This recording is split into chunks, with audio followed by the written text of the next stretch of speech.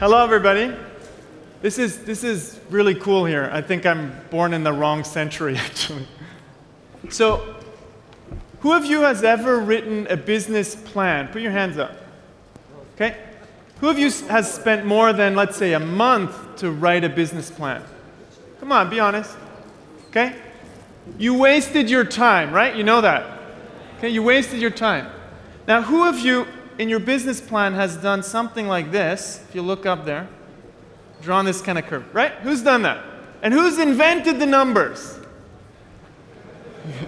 We all know, this is intellectual masturbation, right? Okay? I needed something to wake you up, so I thought that would be a provocative term. So today we know that business plans don't work, okay? So that's not how we do entrepreneurship. I'll talk a little bit about how we do entrepreneurship today, and many of you are already practicing this. So the first thing we need that we're going to look at is a better language to discuss business issues. And one of the things that we introduced in business model generation is the business model canvas. So I'll see if I'm going to talk about this, but who of you has never heard of the business model canvas? It's fine if you... Who of you has used it already? Okay, so I'll actually quickly introduce it because we'll use that as a starting point for a new canvas that we created just a couple of months ago, a couple of weeks ago.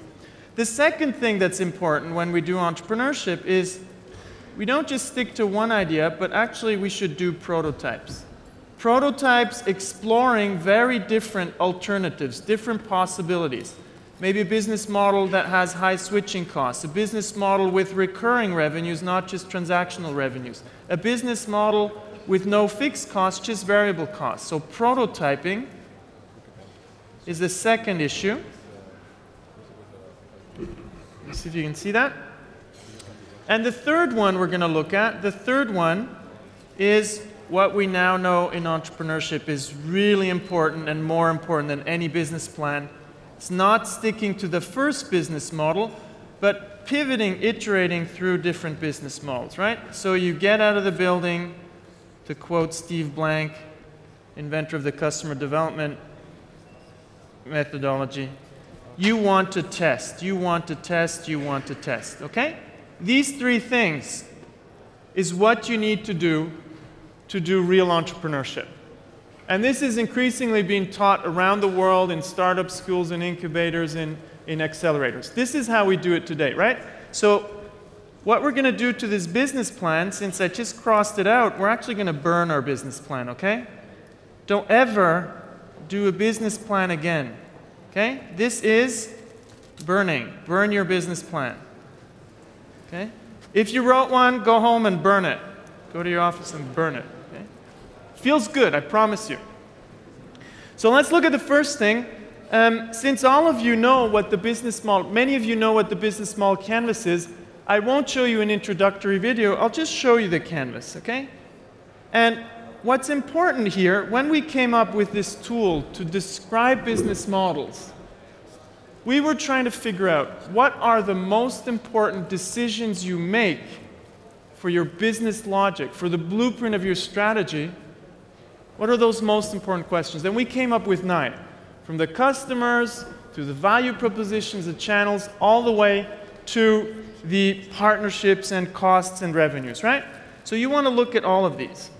Now what's really important is that you don't just talk.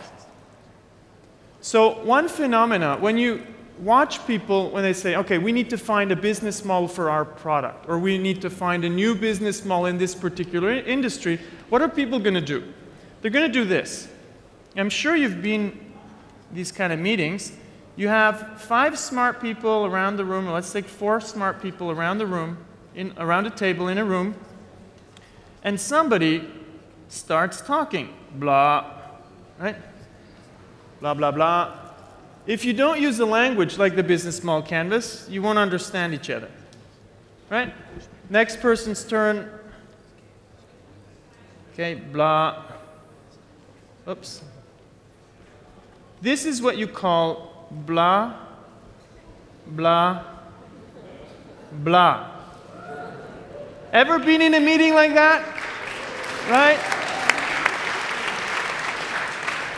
Okay, let's burn this one as well. A lot of fire today. Okay? A lot of fire today. So what you really want to do is you want to take tools, and the business model canvas is one. You can choose whatever you want. We figured out that this is one that really works.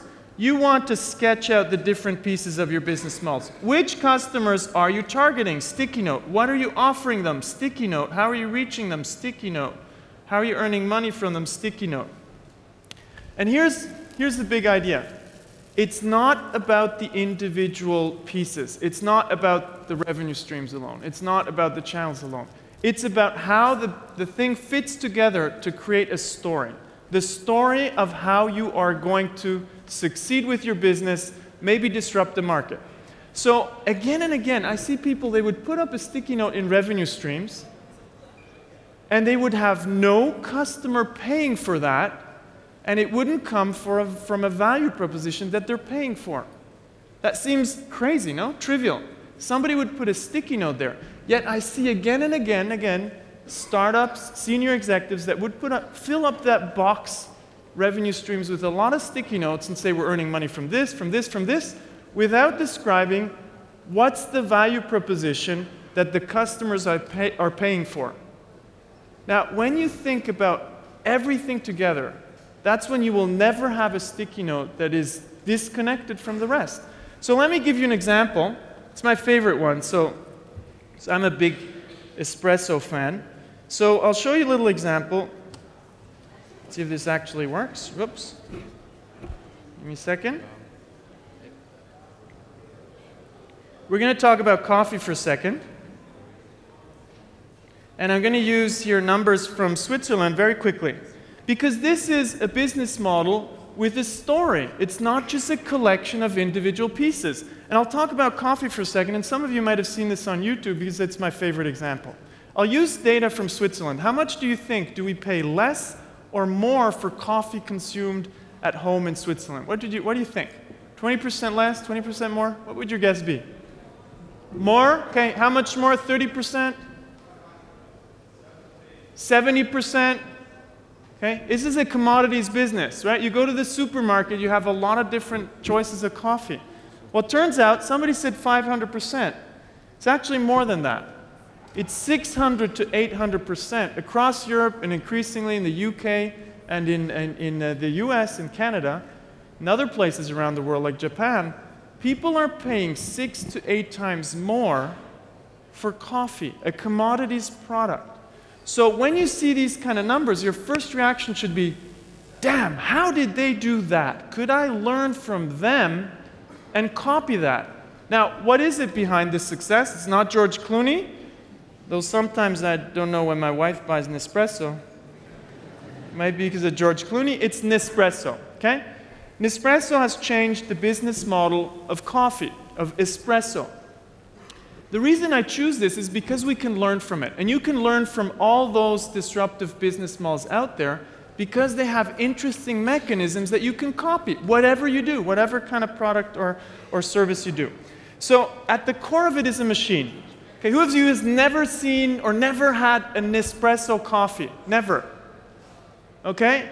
You haven't lived. Okay? You haven't lived. Okay? A little bit of nationalism here. I'm Swiss, so I have to trump our products. So the question you should have is, what's the story behind this? What's the business model? And I'll run you through it, then I'll show you a different approach, and then I'll get you to do an exercise, okay? So let's quickly look at Nespresso. The first part here is how they sell the machines. They sell the machines through retail stores. Okay? You can get it in any store, you can get it in MediaMarkt, wherever, through retail, mainly to households. Okay? They earn a transactional revenue from that. Okay? Transactional. It's the big important point because transactional revenues are shitty revenues. You have to push to sell again and again. Okay? Now, they figured out that the pods could be more interesting, and they could earn recurring revenues. Okay? And they only sell the pods through their own channels, which means on the key resources side, they had to create their own channels. Why do you think would they make this difference between the machines and the pods? What's the strategy there? Why do they sell the machines through retail? Anybody know? Why do they sell? Cost? More space could be. Celebrating the brand, right? Celebrating George Clooney. There's another reason. Revenues, easier to get. Somebody said it's easier to get. Retail is the broadest channel possible. So they will push the machines through retail. So you have a machine in your house. And what happens once you have the machine in your house? You're screwed. Because you can only put one type of pod into that machine. And it happens to be an espresso pod, which you can only get from them. So they don't need retail anymore. They can sell directly. What does that mean when they sell directly? It means they don't just earn 6 to 8 times more. They earn all of it because there's no intermediary and they don't give away any margins. So as an entrepreneur, you should say, wow, that is crazy. That's a profit-spitting machine. Okay? And it's recurring revenues, revenues that come in again and again. So now the question is, what do they need to do that? What do they need? I call this the backstage. What do they need in the backstage? What do they need in the key resources? They need patents to protect the system. They need a brand. If you're not in this market and you don't have a brand, you're dead. They need coffee, obviously. Seems trivial, but they need good coffee because it's a high-end brand. And they need production facilities to churn out 12 billion pods every year. Okay? Then key activities, business-to-consumer distribution, marketing, right, hiring George Clooney, and the production of the pods. And then, very quickly, you get the costs. So what's interesting here is you have all the pieces that make up for their success. Okay? This is a story that fits together. Recurring revenues, switching costs, all very interesting characteristics that you can design into your business model, okay? Because it's the business model here that makes the difference, that turns them into an insanely profitable company. If they just sold the machines, the pods through retail, it wouldn't make as much profit. And more importantly, run you through the results, fastest growing business still in the Nestlé group, biggest food company in the world, 30% growth rates per annum over a decade, about $4 billion US in revenues. But here's the big learning point for all of us. When Nespresso started out, they had exactly the same product, okay? Same product, machine and pods. Their first business model almost brought them to bankruptcy. Okay? They almost went bankrupt. Because the business model didn't work. The business model didn't work. Looked like this. They were doing a joint venture. This was a startup inside Nestlé. They did a joint venture with machine manufacturers, and they were trying to sell the pods through the machine manufacturers, through their sales force, to offices. Two things were wrong, which they could have learned if they had tested their business model. The people in the offices were not interested, and more importantly, the sales force had no incentive to sell these machines. So the business model did not work. Okay? That was the difference between success and failure. So I know by experience that many of you are insanely focused on your product or your value proposition. Great, but you know what? That's just one piece of the equation. If you just focus on a great product or value proposition, you might miss out on success or failure, or insane profits and mediocre profits, between growth and no growth.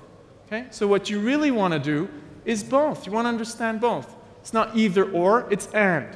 I think insanely great products only gives you the right to compete, doesn't give you the right to succeed.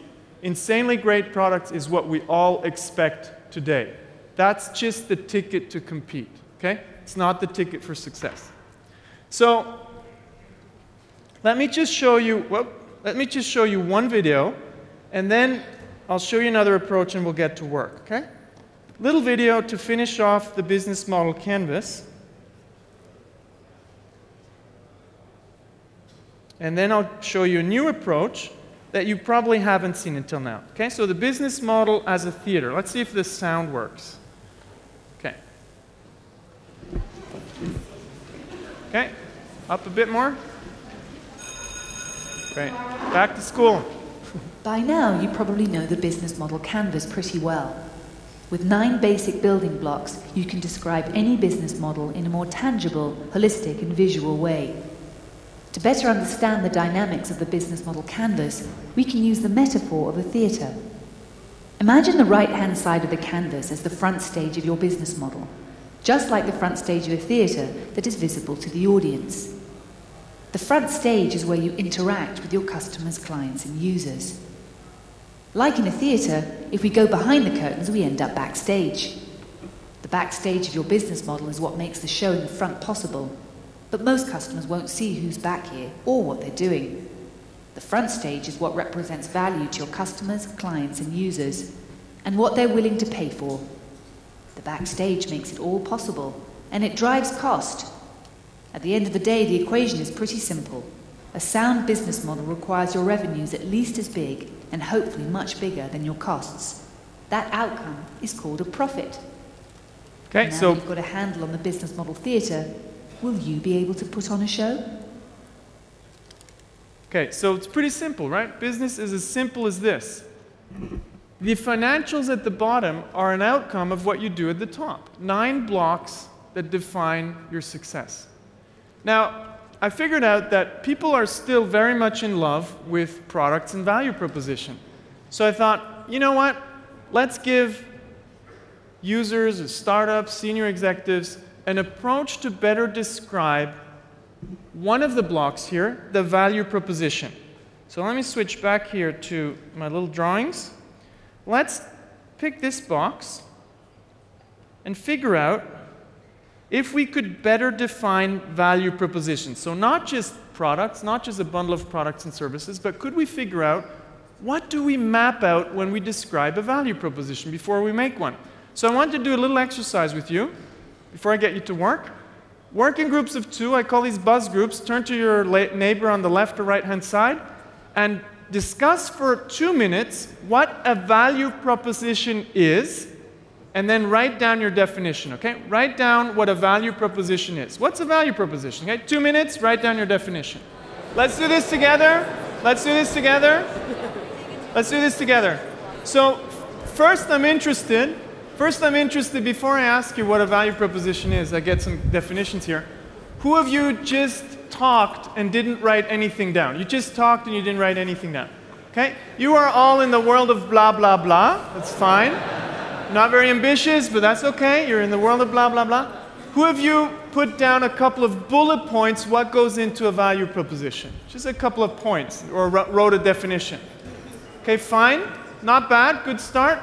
Who of you made a diagram? Too bad, because I have Swiss chocolate with me. Good behavior gets rewarded, but since nobody has proven me they have a diagram, I'm going to have to eat these boxes myself. Okay? And then I'm going to have to go running to get rid of it again. Okay, so too bad. Okay?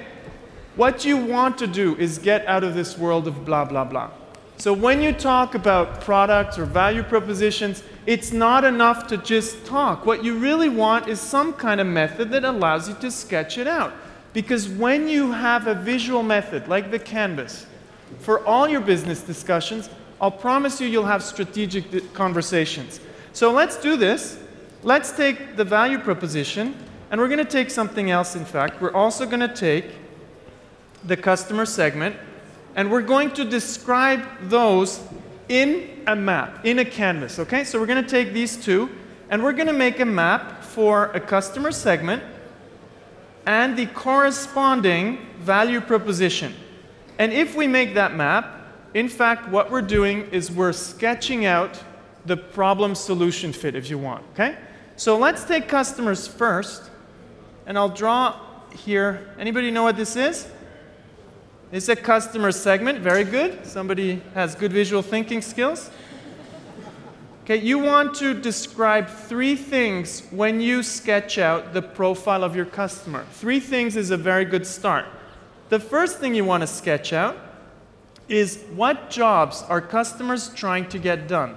What are they trying to get done? Okay? Are they trying to find music, install music, steal music? What is it that they're trying to get done? Then, related to that, you want to figure out, related to those jobs, what are the customer's biggest pains? Okay? Okay, turn your phones on, by the way, but tweet how good this session is if you have your phones on. Okay, please, please. Okay, your biggest pains. What could a pain be? Installation, finding music if you're looking for music. Describe all the biggest customer pains, the things that turn off a customer, the costs, time, budget, anything that pisses off the customer. Then on the other hand, you want to describe the biggest gains. What does a customer expect or desire when it comes to these jobs? So if you take a telephone, okay, what do we expect from a telephone? Number one, we expect that we can make a call, which Apple didn't get right for a while, okay? That you want to make a call with a phone. The other thing is, today, phones look really good. Samsung phones look absolutely gorgeous. Apple phones look very good. Nobody today, nope, this is an Apple phone. I'm just trying to downplay that I'm an Apple fan. Nobody today would put a BlackBerry in a cafe on a table. Okay? It's a crime. You don't do that. It's a pain. Okay? So you wouldn't do that. Today we expect that phones don't just work well, we also expect that they look good. Okay? So those are all the gains. So once you figured out the customer, once you sketched out the customer, you start designing a value proposition, okay? You design the corresponding value proposition that satisfies the customer. So anybody know what this is? It's a value proposition, right? Very good at drawing. I learned that from my 9-year-old son. Okay? And when you describe a value proposition, you want to sketch out three things. First one, you just make a list of your products and services, okay? Products and services. If you are Apple and you're, selling the iPod, products is the iPod itself, is music, movies, and the service would be iTunes and iTunes Store, okay? So you just make a list of that. But here's where it gets interesting. Now you describe how do your products and services kill pains. So this is, what is it? It's clearly visible, come on. It's a painkiller, everybody got it right, perfect, okay? So you're going to describe how do your products and services kill pains? Because you describe the pains over here, hopefully your product or service addresses some of the pains that a customer has. On the other hand, you're going to describe how do your products and services create gains. Okay, so you're going to describe the gain creators. So if we could distribute now the little canvases. So we got a couple of canvases, value proposition canvases and sticky notes, because I'm going to get you to work now for about 6 minutes. Okay? So the point here is, like with the business model canvas, in a visual way, you start sketching out first the customer profile and then the value proposition, right?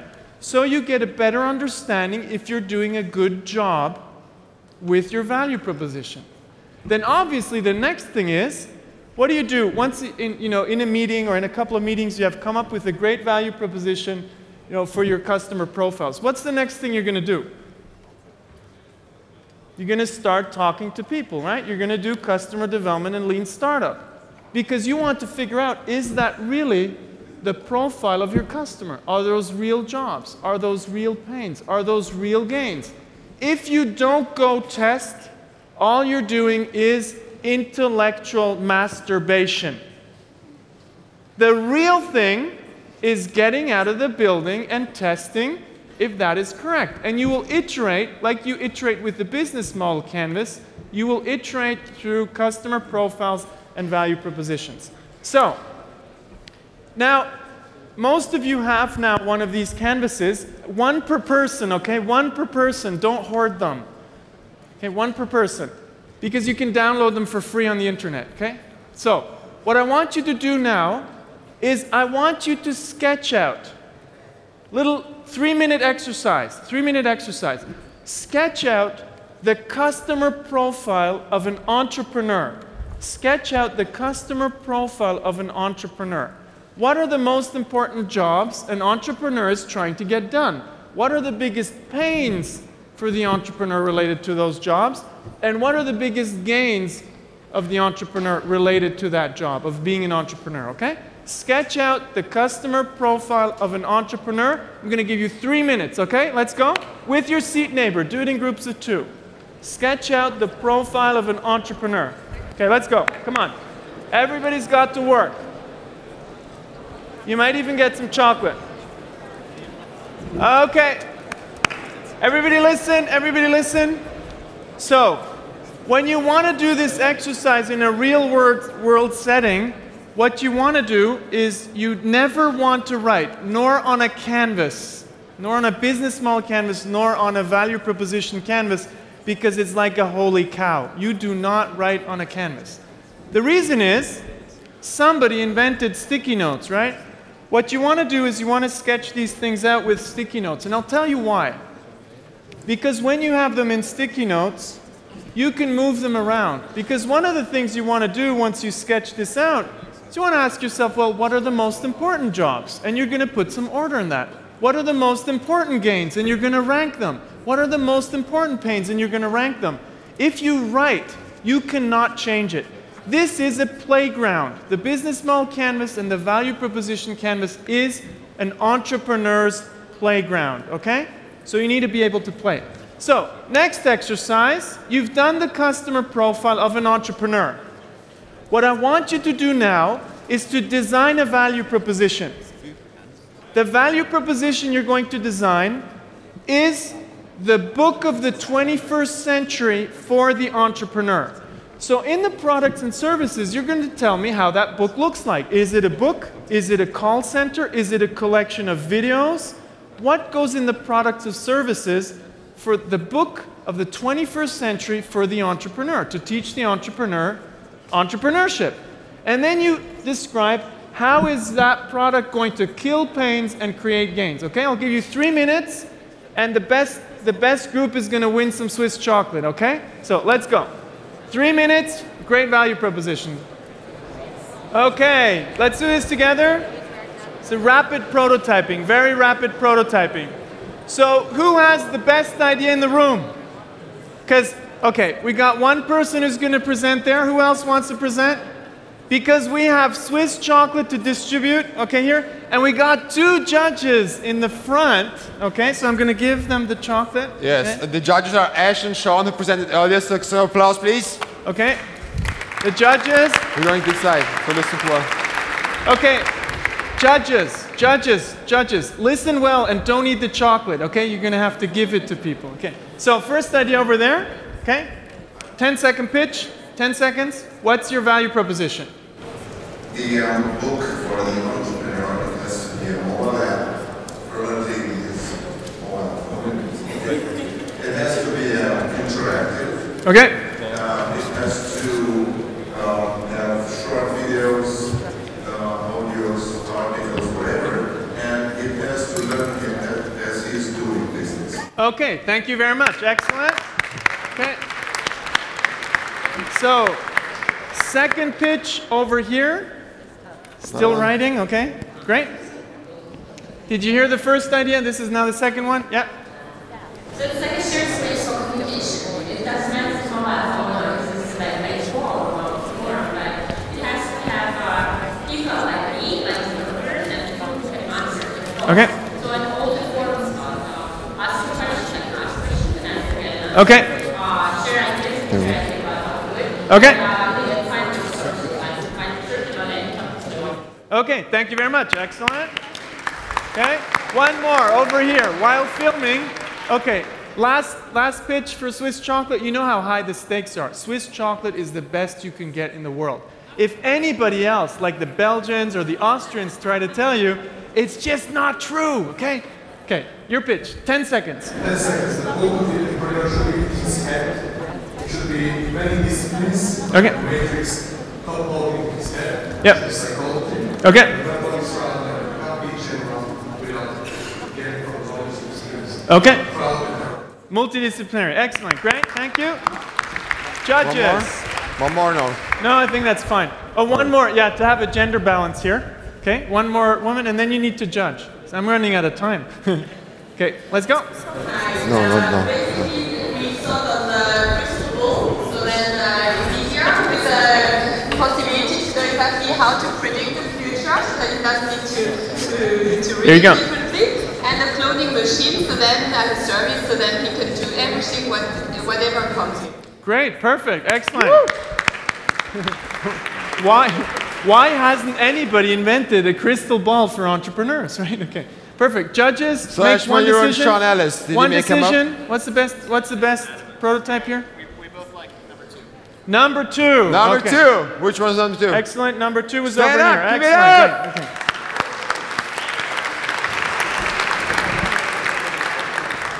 Okay, so get the chocolate, yeah? Get. Don't be shy. Watch out, be careful with those, okay? They throw you to The heaven 2. right away.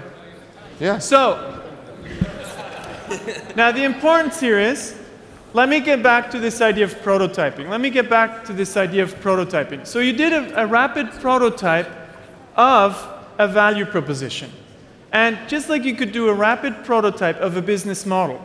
Now, the one thing I want you to keep in mind is one idea can lead to very many different business models, very many different value propositions.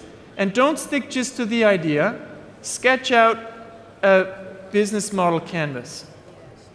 When you get really good at this, when you understand the business models of Nespresso, the business model of Skype, the business model of Facebook, the business model of Cemex, a cement company, the business model of the Nintendo Wii, when you understand those really well, because this is your job as an entrepreneur, to understand how these companies have done an outstanding job. When you've done this well, your prototypes will not just be, hey, a different product. They will be substantially different business models, some with recurring revenues, some without fixed costs, some maybe in a collaboration with your competition. That's what prototyping is about. Understanding the different alternatives, okay? And it's not just about products. Now, obviously, all this prototyping is still, I won't say it again, is still intellectual masturbation if you don't do this, okay? And I think you heard a lot of this over the last 2 days. A business model on paper, a value proposition on paper is worth nothing. What you really want to do is you want to leave the business plan behind you, that approach of the static document where you refine and where you think, hey, I'm going to refine this, it's going to work more because I put more detail. That's just nonsense. What you really want to do is test. So let me visualize this. I burned the business plan before. Why? Because it's not about a static document. What entrepreneurship is really about is managing uncertainty, managing risk by iterating and pivoting through different business models and different value propositions. When you do this, and when you use a good understanding of business models to do this, in combination with customer insights and customer learning, that's when you're going to have this curve that's going to work. Not here, okay? Not here. So what you really want to do is testing. Now I'll leave you with one last video. I'll just eat up the rest of the time to show you what I mean with competing on business models. Okay? One last video to show you what I mean with competing on business models. A little bit of food for thought so you can advance in your entrepreneurial career.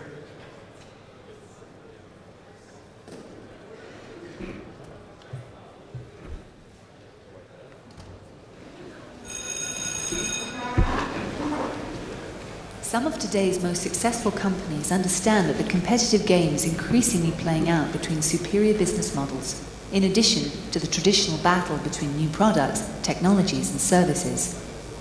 Let's analyze the 4 levels of business model strategy. The first level is what we call a level 0 business model strategy. Companies that focus mainly on product, technology, and related services are at level 0. The best of them build great value propositions with a strong product market fit.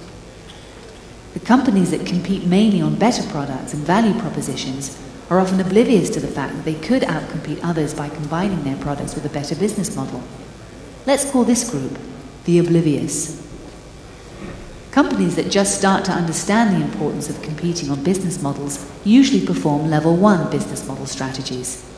They use the business model canvas to ask themselves which customers they're targeting, how they're reaching them, how they're acquiring them, how they're earning money from them, what resources, activities, and partners they need to do that, and what's the cost structure. Organizations at this level understand that they need to look at the entire business model and its components, but they use the business model canvas more like a checklist. Let's call these companies the beginners, who understand that products and technology are not enough. They've taken their first step towards competing on business models. Companies that know how to build outstanding business models perform level 2 business model strategies. They know that it's not enough to just cover all the components of a business model. Companies competing at this level have business models with a story, in which every single piece of the business model reinforces the others and contributes to the story. A great example is the Nintendo Wii. Beyond the introduction of an innovative product in the game console market, they built a business model with lower costs, more customers, and superior profit margins. They outcompeted their competitors on the business model. An older example is Dell, which disrupted an entire PC market with its business model. Another excellent example is Nespresso. At the center of their business model is a machine that makes single-portioned espresso. But what gets customers to pay 6 to 8 times more for coffee, outperforms their competitors, and produces insane profits is the configuration of their business model. These are true masters. But it gets even better. There are companies that compete on a level 3 business model strategy. They don't just compete on a superior business model, but they already think of new business models while they are successful. These organizations build new business models proactively before a crisis or an industry or technology change forces them to. Sometimes they even self-disrupt or cannibalize their existing business model while they're still successful. These companies are very, very hard to beat. They are practically unstoppable. Examples are Apple and Amazon. They continuously innovate their business model despite their success. These are companies you could call the invincible. You decide where you want to compete. Level 0 strategies focusing solely on great products and value propositions is like competing on training wheels. Level 3 strategies are more like a Ducati monster motorcycle. Guess which one outcompetes the other? Okay, I'll leave you with the choice if you want to be with my 5-year-old daughter with the training wheels, or if you want to ride a Ducati monster. Thank you very much for your attention.